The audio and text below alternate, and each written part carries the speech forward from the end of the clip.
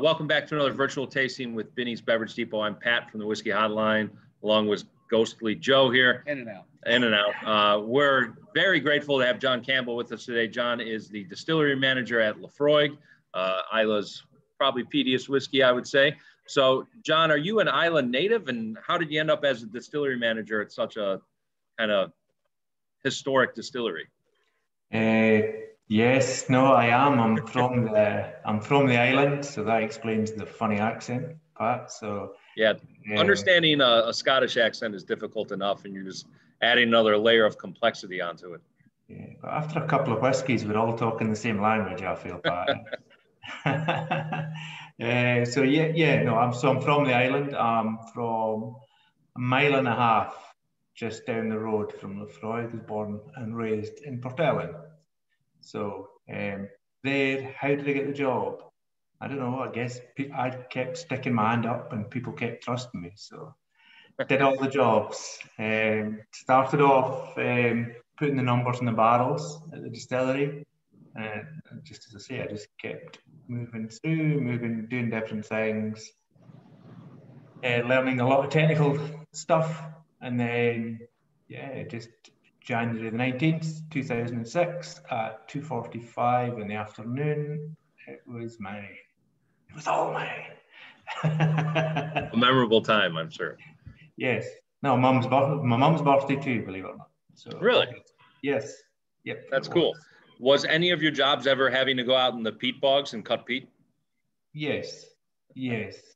No, and like, it's one of those things. It sounds so romantic, unless like my father used to have a peat bog as well, and we used to go out, and many's a summer evening was ruined having to cut peats. So yeah, no, we used to go out, and it sounds as good for as well. It's hugely important for the distillery. But when you're a teenager and you've got to go and cut peats, and there's midges and there's snakes and there's all sorts of stuff, and there's fun to be had.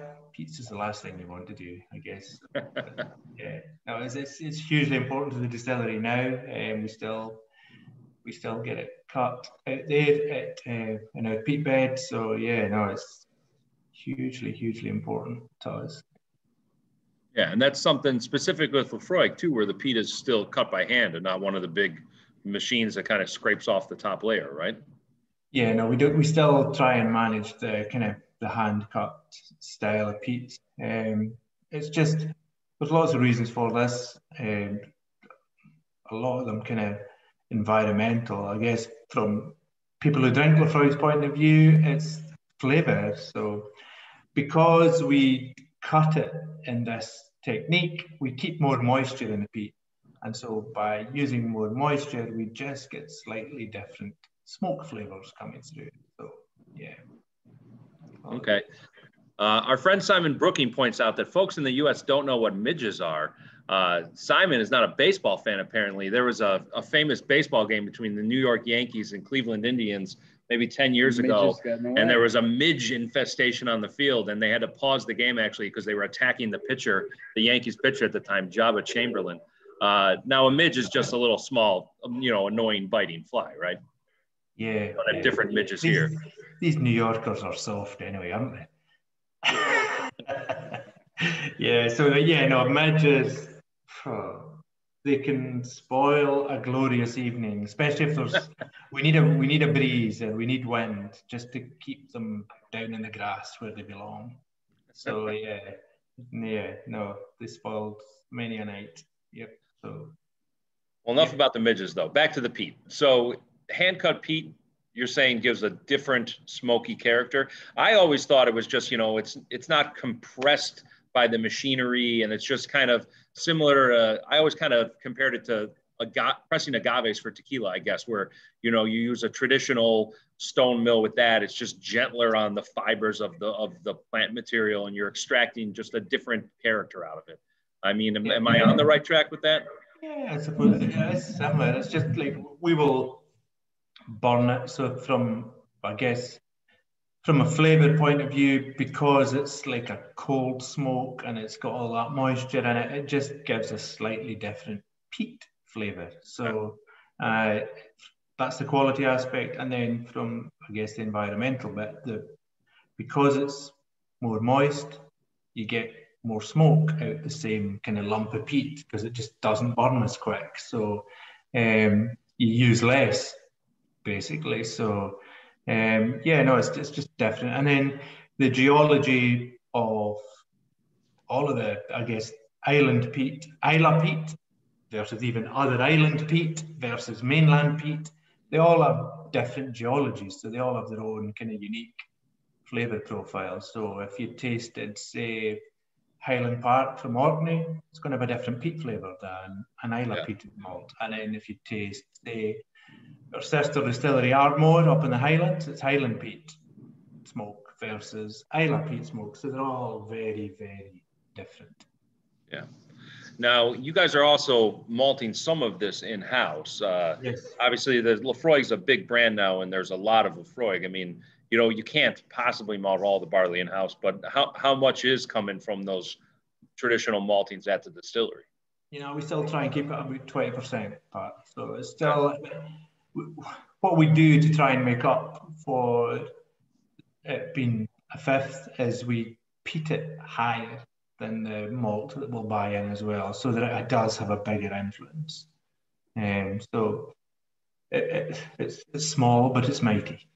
Mm-hmm. So yeah, it's just we want it to have a huge influence, and we want the Laphroaig. There's a couple of different things you get from the locally produced malt. You get the smoke flavours, and then you just get a nice oiliness coming through in the whiskey because of the natural germination that we have on the malt floors as well. So that's the two main things we get from that you'll get in a Laphroaig that you maybe not get so much in other single malts.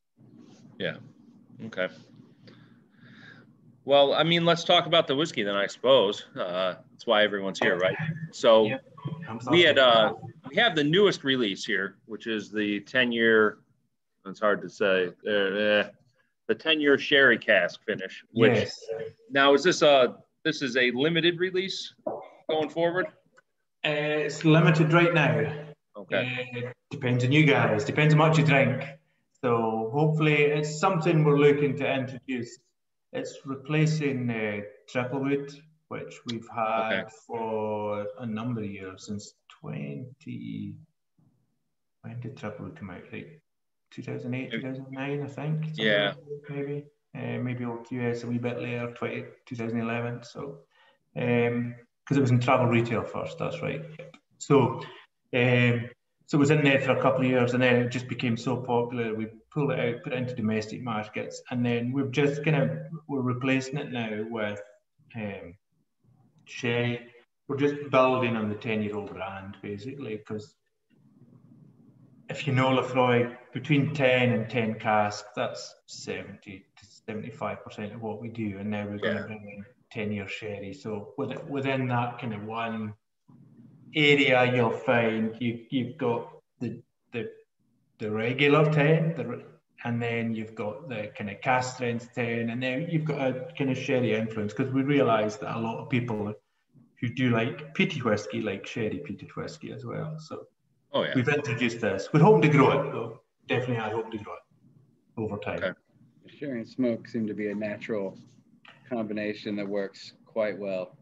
Yeah, no, and it's something that it was almost like a gap, because we realised that a lot of people do like the sherry peated whiskey, and that we didn't really play in that area, and not directly anyway. It was kind of like, well, we're hearing the sides, but so this is going to bring us right in there.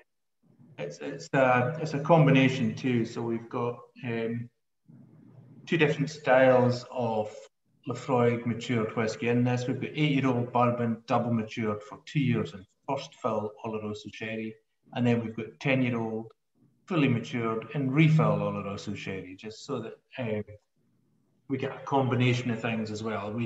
Because we taste the Laphroaig, it has to taste the Laphroaig. No shit, John, but like, we want you to understand the sherry bit as well. So we've kind of tried to put that all in the one glass, and I'm really happy with how it turned out. Really happy with how it turned out, because you do get nice sherry, and then you get the Laphroaig coming through.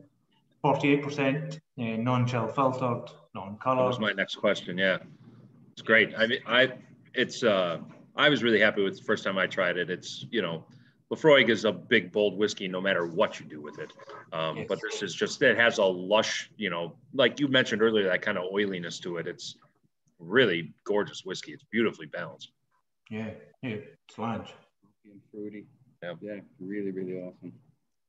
I always figured too, when we were talking about that cutting of the peat by hand, with it being wetter, I guess it probably carries over some of the natural salinity from the air, right, and the smoke, and the ocean being around too. That kind of feeds in. Absolutely, and it's a good question, because basically the geology of the island, the bottom half, where the south end of the island, where Laphroaig is situated, came out of the sea 400 million years ago. So the peat beds are actually based on decayed seaweed and decayed sea vegetation. So that will absolutely come from the bottom into the peat beds. And then on the top of the peat beds, you've got a different type of grasses, kind of mosses, stuff like that, putting flavours down the way. So both of these added together really make the Islay peat and Laphroaig peat so different. So it will add a bit of salinity into it as well. And then basically through the walls beside me, as we're right beside the sea, we're right in the ocean. Basically, if you stood in that still house behind you, you could throw a stone and it would hit the water, basically, if you threw it over the mountains. So yeah, we're right next to the sea. So all of these things, chemical reactions going on inside the cask as well with the outside environment, all play into that nice salinity you get in Laphroaig. It's only there for a wee while though. It can come and go in different whiskies, but 6 to 13-year-old is a sweet spot if you want salt in Laphroaig. Yeah, I would agree with that. We've had some excellent single cask, single digit age Laphroaigs over the years that I think show a little more of that kind of briny character for sure. Yes. John, Lauren asked if for someone who hasn't experienced a lot of Islay whiskeys, what would be a good Laphroaig to start with? It's rarely, I think, do you have starter whiskey and Laphroaig in the same sentence. But if they're gonna start out with Laphroaig, which one would you go with? Oh, that's a good question. I probably need to ask more questions with Lauren, but equally we do have one that I would say is a good introduction in Laphroaig Select. So because we've used 5 different cask styles with Select, it doesn't feel so powerful on the palate, because we've just kind of masked that kind of peaty power with a wee bit of the cask flavours. So there's Oloroso sherry, there's Pedro Jimenez sherry, there's Virgin American oak, there's first fill bourbon, and there is quarter cask Laphroaig in Select. So all of these oaky flavours will start to come through and generally kind of mask some of the peatiness. The other side of that is, and this is a good Benny story. I was doing a tasting in the South Loop store about, I'm thinking it must be 4 or 5 years ago, and we had it must be the Hotline crew, and we had a full tasting room, and then after we just kind of stayed there, and we were just tasting through things, and I still had all the marks sitting on the table, and then this mammoth giant of a man came up to me and says, "Oh, I've been told to come up here and taste this Laphroaig. I've never tasted Scotch whisky before." Okay. And he says, "Just give me the best shit you've got." And I went, "Okay, I'll show you that." So we had Laphroaig cask strength, and honestly, I kid you not, it was up to here. And he went down with a lot, and then he looked at me, and he went down on his knees on the floor. He held onto the table. He was holding onto the table, and he went, "Oh, that's the best whiskey I've ever tasted in my life," he says. And he walked out with a case of cask strength Laphroaig. So he gets after it. I love it. Who knows where you start and where you end up with Laphroaig? Sometimes you jump in at the deep end and it's lovely, and you swim around and you just enjoy it all. Sometimes you've got to go in and paddle up. How do you like to take challenges on in your life, I guess? Yeah. The 10 was my first Laphroaig that I had, but I don't think that I was quite prepared for the flavor so much, but I did have someone set up kind of the scene of being on a beach at the ocean with a kind of a log that we just set on fire that was drifting in our direction as we had fresh oysters. So to picture myself there with also some fresh honeycombs, and having that in my mind when I drank Laphroaig for the first time, I was like, this kind of actually makes a little bit of sense now. But I think I'd have gone in without any. I'm totally blind. Yeah, it would have dropped me to my knees as well. Yeah, no, it's funny. It's the same with me. Where like the first time I tried Laphroaig, I was just like, oh, what is this? Like, why? There's so many questions. Just like doing 100 mile an hour through your head. Like, how do people drink this? Like, what happens? And then I think you want to understand how something tastes like that. So that's kind of how I just broke it down. All right. So they malt their own barley. They do this, they do that. Oh, right. It can't taste it any other way than the way it tastes. Right, okay. And then when you get down to the South of Island, and you guys have been, you were saying that's a picture from 3 years ago, Pat, behind you, the stills. Probably 3-4 years ago, I think we were there. Yeah. So when you get down there, you realise, oh, it's all peat bogs. I've just driven through peat bogs to get to here, and oh, we're right beside the sea, and oh, that's the smell of seaweed and all that. And then you just think, oh, it can't taste any other way. It's a product of its environment. And you just think, oh, right, this is cool. It's cool. So then you understand, I guess. And then you still don't like it. Well, that's okay, because Laphroaig isn't sometimes for the faint-hearted, and sometimes you just won't like it. But when you do, I think that the people that do love Laphroaig are very, very passionate about Laphroaig. Yeah, nobody has a middle of the road opinion on Laphroaig, that's for sure. No. You mentioned cast strength earlier, and that's always been one of my favorite Laphroaigs year in and year out. We'll have a new batch of that probably coming soon, won't we? Yeah, no, there's going to be actually 2 batches this year, because Really? we're now going to release more of that as well, because it is so popular. It's so popular. So we will release 2 batches of Laphroaig cast strength. So you'll have batch 13 and batch 14 coming this year. And that's the first time that there's been 2 batches in a year since the very early days, right? Yeah, probably before there was batches. Yeah. Okay. We have done specific US batches in the past as well. So you can, if you're very clever, find 2 batch 2s. But one was just a US only batch. So I don't know why we called it batch 2, but anyway, that's the way it goes. So that's something to look out for. But yeah, there'll be 2 different batches coming this year of cast strength. And I like it too. I like the anticipation of it, because you never know what it's like until it's bottled. And then you're trying to produce a different flavour from different areas of warehouses or rack houses or whatever. And just, it's amazing the difference you can get from different levels and etc. So I quite like the geekery of it all, as well as how it's going to end up. Because if it's a dry one, I'm going to go, I don't like dry. Jesus, I don't like dry. But like if it's like balanced and it's power and it's just sitting there and it lasts and the depth goes on and on and on, I'm happy as Larry. Yeah, for sure. So 2 batches are getting bottled this year. Do we have any idea when they're going to land? Because of course we're already getting questions. Alexander Turnbull wants to know when cast strength is going to be landing at Binny's here.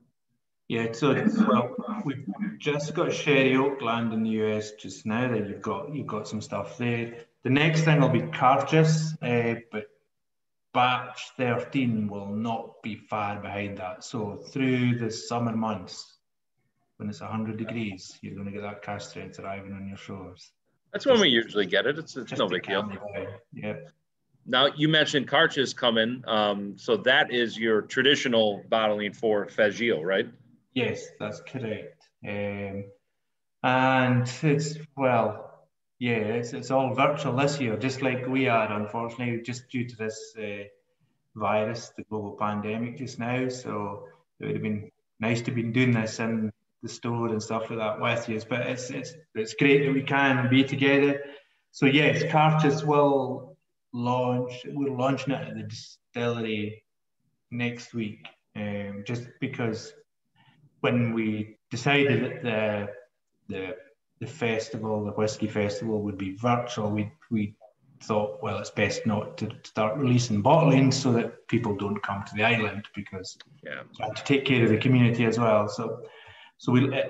The good news is, I guess, and certainly in Scotland, that the vaccination programme is going well, and it's definitely making a difference. So we are kind of launching next week on site, online, 15th of July, and it'll be in the US, 15th of July as well, actually. So if you can't make it to Islay, note the 15th of July in your diary. And this year, if you don't like this one, it's time to give up whiskey, because it's just the best. It's unbelievably good liquid. It's a cask strength PX cask, and it is absolute nectar. It's gorgeous. It's gorgeous. 59. What's that? 118 proof. 118 proof.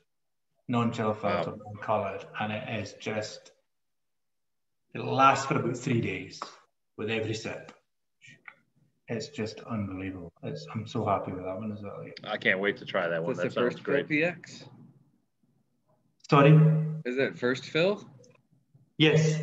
Yeah. But no, well, it's through the triple mature process. So 5 to 11-year-old bourbons, double matured in quarter cask for 6 months, and then in first fill, Pedro Jimenez seasoned hogsheads for just over 2 years.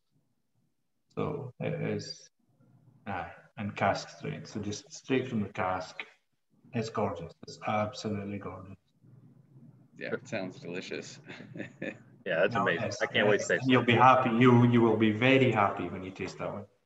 I'm a big fan of the non-chill filtration thing. It's, if God wanted us to filter our whiskeys, he wouldn't have given us livers. So Simon brings up a good point here, though. How many people are currently making Laphroaig? We have this kind of view of this bucolic little, farm distillery on an island or something. But as you can see behind me, I mean, for those who haven't been, it's a fairly large operation. But in the grand scheme of single malt whiskey, it's really not that big. Between hand cutting this peat and then malting in house and fermentation, distilling. I mean, and then warehousemen, I suppose too. I mean, how many people does it take to make a bottle of Laphroaig? The total staff at the distillery is there's 10 operators that produce the whiskey. There's 4 in the maltings, and there are 3 warehousemen, and then there is Caroline, who runs the show really, Barry, who's the assistant distiller, and myself. So that is 20 people, and Nigel the engineer as well, so 21. Wow. But like right now at 9:25 p.m. on a Friday evening, there are 2 people on site right now. One in the stills behind you, and one in the mash house opposite. So all through the weekend, it's just 2 folks. Now, are you guys, and the stills are running 7 days a week now, I assume, right? Yeah, 24/7. That's right. Yeah. And there's so I mean, what's the if and when the accountants want you to make more whiskey, what's the bottleneck at the distillery then? Is it fermentation capacity? It's everything now, because we have, over the last decade or so, but we have removed all the bottlenecks. So now we're completely balanced from that point of view. So we just need to expand. We need more of everything now. So we need more maltings, we need more mashing, we need more stilling, and we need more warehouses. So it's just we just need to expand everything now, because we have removed all the wee creases, and that's kind of a lot of what we've been working on over the last decade or so. Wow. Yep. So, no, we're making it as fast as we can. You guys are just drinking it faster. Yeah. That's a good problem to have. And we've just got to wait 10 years. It's so hard to predict 10 years in advance as well. What are people going to be doing in 10 years? I don't know. I'm going to be doing in 10 years. Did you? So, like, it's always an equation you get wrong. Yeah.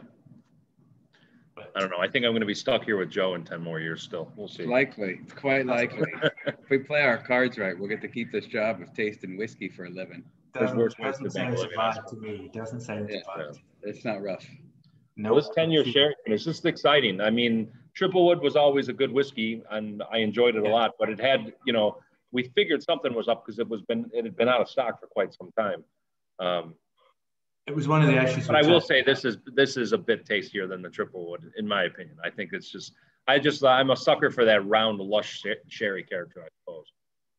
No, and I think generally that's the feedback. We've got this club called Friends Laphroaig, and we generally do go around asking them for their opinions, and this kind of is why we're nudging more towards this, just because people like yourself, Pat, are thinking, well, yeah, no, I like Triplewood, but it was frustrating because it was such a complicated recipe that we couldn't keep up with demand as well. And then, I've got 10-year-old here. This is the main brand. So, if 10-year-old was growing faster than anticipated, well, stock would be taken away. And so it was just it just ended up a bit frustrating. So now if everything's 10-year-old and we've got 10-year-old sherry, if everything's 10, it just makes managing things a bit easier as well, to be honest. So, and it allows us to manage things a bit easier and to support what the consumers are wanting. Yeah. And again, if people change their minds, they change their minds. We've just got to, I guess with Friends Laphroaig, it allows us to tap into that consumer knowledge and adjust accordingly. Because I guess you were talking about non-chill filtration and non-coloured. I guess the only one that we do really allow the reserve the right to is 10-year-old, because, well, it's kind of it's been there for 100 years, and who are we to change that recipe? So the other ones are all generally non-chill filtered, non-coloured nowadays, because consumers want that. Yeah. No, there's transparency and authenticity there is the name of the game these days, for sure. Yeah, absolutely. Totally agree. Yeah. Well, it's kind of such a perfect age, I think, too, for this whiskey, just because you still get all the freshness and the explosiveness of the peat. It's not really lost everything, and the wood isn't really overpowering, but it's still there as a complement. It's just long enough for it to start to really be incorporated and blend really nicely together with this particular spirit. Yeah, no, I would agree with you there as well. And the Oloroso is a dry sherry as well, a bit partly dry sherry that gives it that kind of musty kind of oak, what would you call it? We're not going to use the same word here, but it's like a kind of cloth sack taste to it a wee bit. So you get all the lovely kind of ripe red fruits, and then you get a nice kind of oily kind of creaminess coming through, and then you get that sacky kind of note at the end as well. So in Oloroso sherry, so that mixed with the kind of the peat, the salinity, the kind of aromatics that come off, the kind of floral notes coming through as well from the Laphroaig New Spirit, it gives a lot of depth. And I think that's definitely how I would measure a whiskey. It's yes, Laphroaig is peaty, but when you go into the glass again and you nose, if you put the peat to the back, you get another flavour, and then you go back in. Oh, I'm smelling something else now, and it just builds and builds and builds, and you get that depth, and that's generally, to me, how I would judge a whiskey. It's like depth of flavour as much as kind of one really good flavour. That's something Joe commonly does when we're tasting barrel samples or new whiskeys in the office. He'll pour a glass of whiskey on his desk and just leave it there all day and just go back to it every 30 minutes and re-smell it and taste it again. And it's pretty remarkable how a whiskey, especially a burly, bold whiskey like this, evolves over time, for sure. Yeah, absolutely. Yeah. Absolutely. Got a question on Facebook here from, let's see, sorry. Michael on Facebook asks if you are concerned that there might be another whiskey lock. So whiskey lock when there was, the big glut of whiskey in the 80s and everybody closed, I guess. No, because we have no, I'm not really, because I think whiskey is like brown spirits in general are generally gaining in popularity. I think younger people nowadays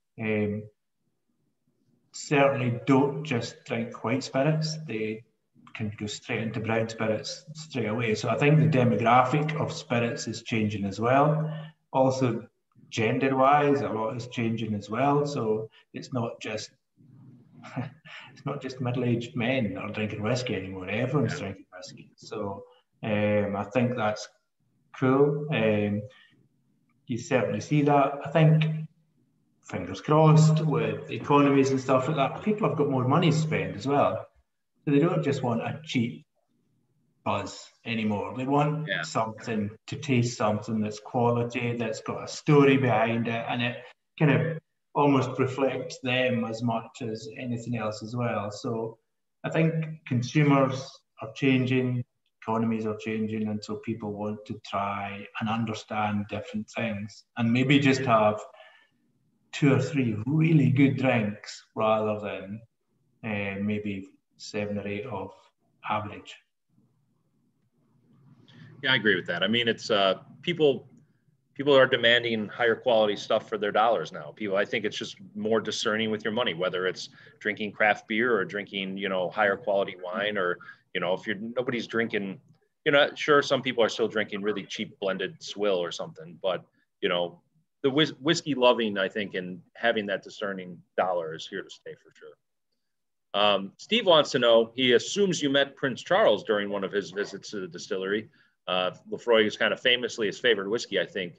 Do you know what his favorite Laphroaig expression is? Yes, so yeah, I've hosted Prince Charles 3 times, and his favorite whiskey would be kind of 15, 18-year-old. That's his sweet spot range. So yeah, in that area. He did like the 16-year-old as well that we released last year. 16 was excellent. Yeah. Excellent. Yeah, so that's his sweet spot. So teenage Laphroaig is his sweet spot. Yeah, I mentioned earlier I've had some really good single-digit stuff, but I've had some just amazing late teenage years Laphroaig too. We drank a case of the 30. Yeah, we did drink a case of 30 once. Somehow we ended up with some open just to bottles. Be sure, right? Yeah. We used to be able to ship whiskey all over the place. Oh, this might be good. I don't know. We'll just need to keep going. We had a good customer in Oregon who bought a whole lot of stuff from us, and he on our recommendation bought a bottle of Laphroaig 30 and a case, because usually if we recommend something he'd buy multiple. And he opened the first bottle and he tasted a tiny little bit and said, "This is corked." And then he opened the other 5 bottles and drank 1 ounce out of each of them and said, "These are all corked." And, and we told him, really, there's probably 0 chance of this, but, you spend a lot of money, you're a good customer, we'll refund it. But you got to ship those back to us. And he shipped them back to the office. This is when we were still at South Loop. And there was absolutely nothing wrong with those whiskeys, but they were open. So, they had to get drank. So that kind of does leave me. Simon asked that question in the chat, what our desert island Laphroaigs are. I would say that's probably mine. It was probably that 30-year. And I mean, that's just going back to like the, 05 or something, 07, that whatever. Like get my hands on some new make. If I could just get some nice new make from you, that would probably also be on my desert island. Because for some reason, I really just enjoy the Kentucky guy in you coming out. I don't think anybody really wants new make. Is delicious. What's your desert island Laphroaig? That's cool. No, the 30-year-old was awesome. We did 3 bottlings of that around about the millennium. So yeah, and it was really lovely liquid. Yeah, hell of a bottle. Yeah. I think more recently, I really enjoyed the cartridge that was the cask strength quarter cask. That was one of my favorites recently. And it's there's a lot of barrel finishings with the cartridge and stuff every year, but that one was just, it was such a pure expression of the Laphroaig distillate. Like, yes, you get more oak influence from the slightly smaller cask, but it let Laphroaig be Laphroaig, I think, and didn't add layers of other cask to it, so to speak. Yeah, no, and that was a friend of Laphroaig that came up with that idea. A guy from New York named Matt Lurin. So that was his idea. So it was a very good idea. Yeah, and I'm sure you'll be happy with that. I'm excited about this PX that's coming. Yeah, that's good. That's very, very good. I had a PX Laphroaig before. I want to say, I think it was a duty-free bottle. Yeah, it would have been. Yeah. So we've done, and that one's still there. It is still in duty-free travel retail. It's 48% non-chill filter, non-color, but it's the cask strength's a different beast. It's a completely different beast, and it's so like magnified and intense. It's like PX is gorgeous and it's kind of smoky raisins. This one is just like condensed. It's like 100 times more condensed than PX. So it's unbelievable. Yeah. Yeah, no, it's cool. Well, what are you going to call your desert island then? Oh, my desert island. Oh,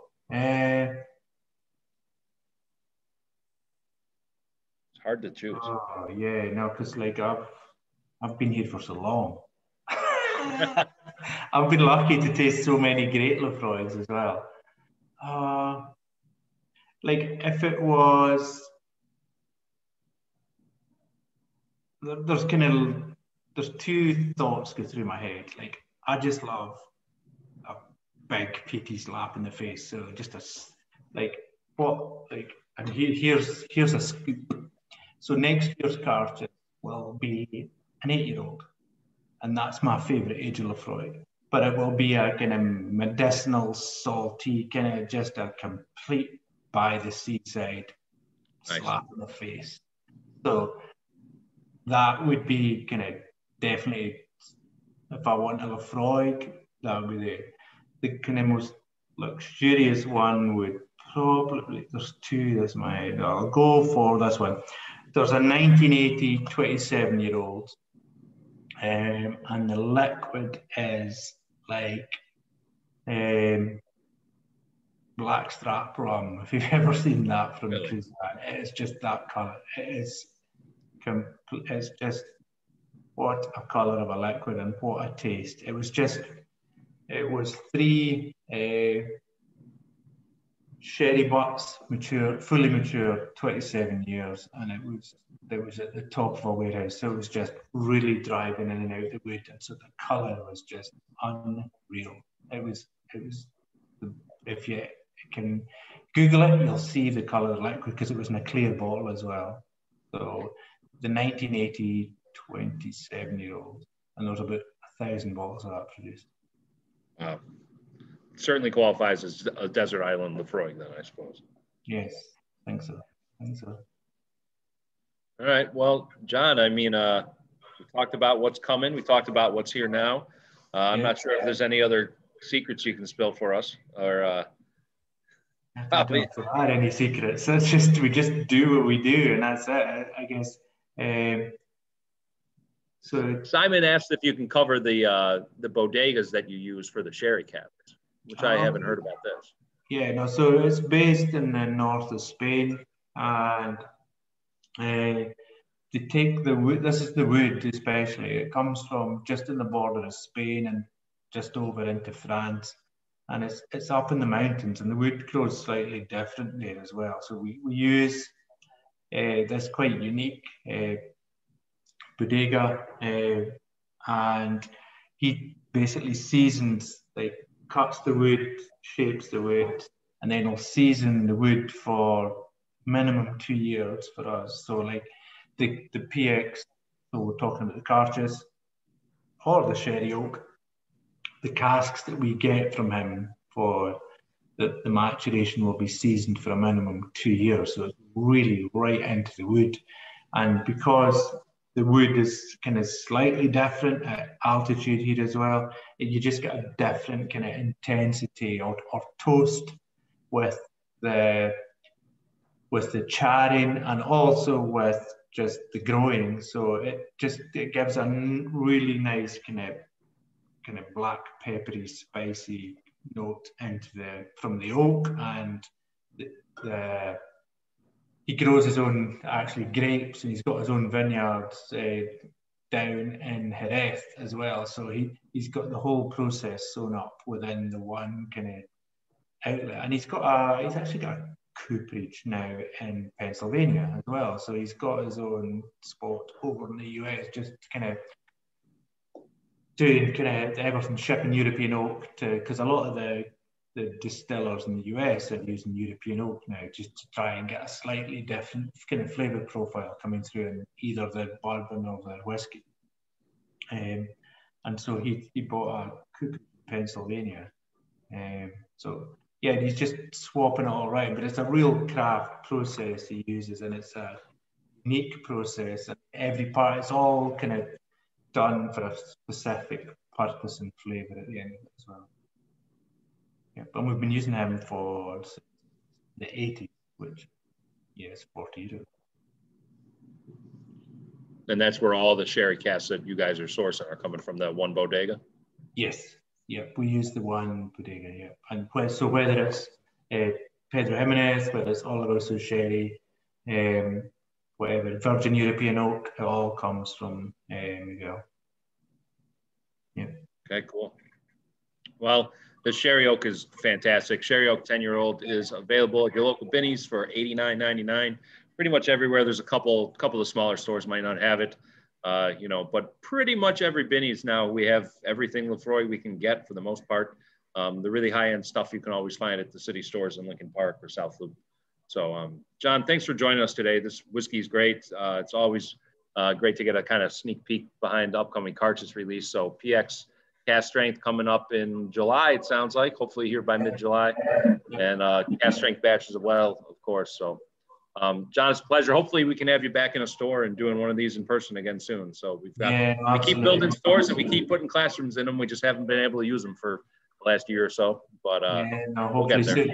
Yeah, absolutely. And great to talk to you guys. Great to see you guys again as well. So thanks to all the team at Binny's for their support and to the consumers. So Brett sends his best. Brett's on a plane on the way to California to judge a craft spirits competition or something. Cheers, John. Thank you. Cheers, everybody else. We'll see you next week. Next week, we'll be back with a mezcal tasting on Wednesday, actually. So until next week, John, thank you. Cheers, everyone. Thanks for joining.